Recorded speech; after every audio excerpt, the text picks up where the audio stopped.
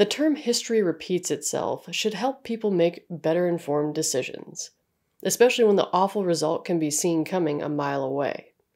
But if people ever learned from their mistakes, this channel wouldn't be quite so much fun. Toxic waste is nothing to mess around and find out with, but sometimes humanity just can't help itself. Let's talk about what happened, and continues to happen, to the City View Center in Ohio.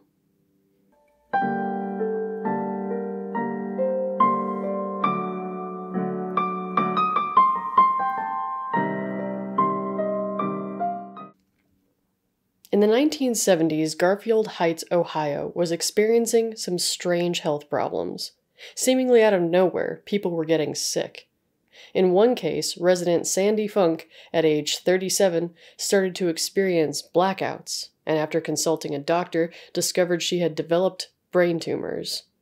Now this was tragic, but no one raised any eyebrows until other residents in the same neighborhood started to have the same symptoms, all resulting in tumors, lymphoma, and cancers of all kinds. A rather alarming development that only took a few years of confusion to figure out. See, in the 70s, the city dump was becoming filled to capacity. In need for a new location for the incoming garbage, officials settled on a hill that overlooked Cuyahoga Heights, Brooklyn Heights, Seven Hills, Independence, and Valley View. A rather pretty location that could see over the whole city, but perhaps not a great location for a dump.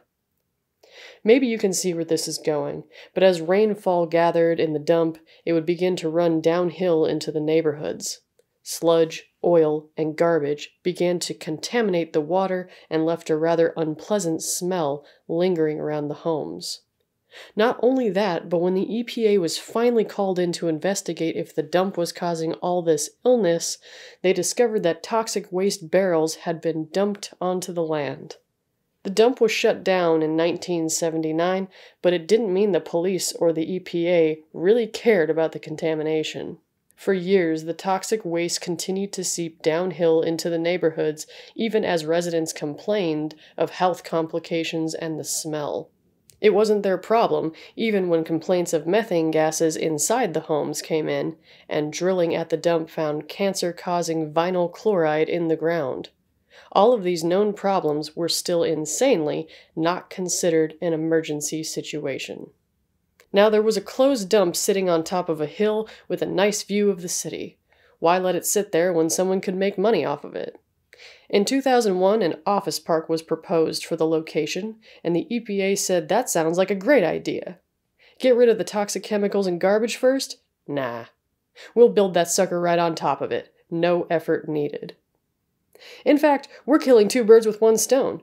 You slap a parking lot on top of the toxic dump, and that puppy will be all right. No more complaints from the people we're killing, right? No.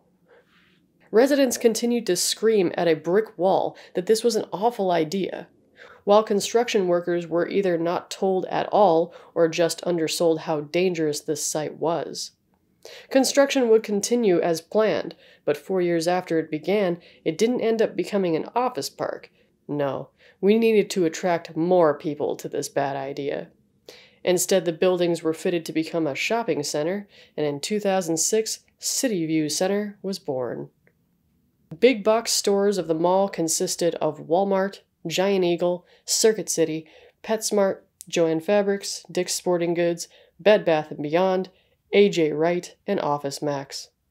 Once these were in place, the outer, smaller stores appeared, consisting of Radio Shack, Applebee's, Steak and Shake, Ruby Tuesday, and First Merit.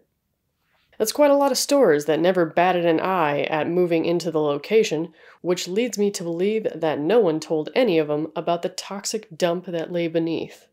This is supported by the fact that Home Depot was originally scheduled to be at City View, but after conducting their own research on the location, they backed out because it looked like a terrible idea.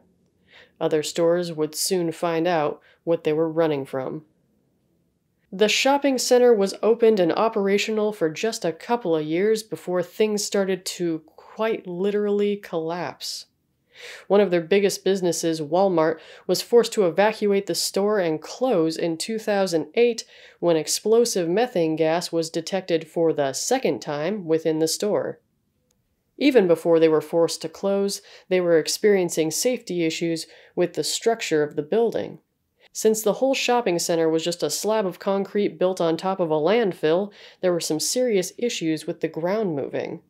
Today, when you look at the site, you can see some of the marks from the original tar levels way above where it sits now.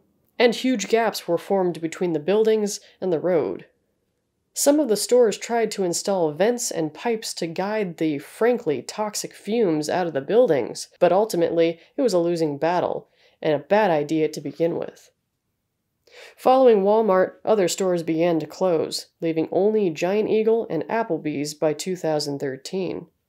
Still not learning from their mistakes and downright determined to make use of this tainted land, plans were made to turn the Walmart shell into a convenience center. Fortunately, that was canceled. I don't think there's a con in the world that would get me to hang out there all weekend. Still not learning, more plans were made in 2020 to turn the site into a business park yet again. I see we've gone full circle. As of 2013, the site is abysmal, which is a shame because it really is a pretty view. Thanks to the contamination due to the 70s, who knows if it's ever going to be suitable to be built upon. I'm guessing unless they gut the whole place and create a more stable ground, the answer is no. But hey, let's keep trying again and again anyways. Thanks for watching. For more true crime and horror, please consider subscribing. Game with me on Twitch, follow me on Twitter, and as always, be well.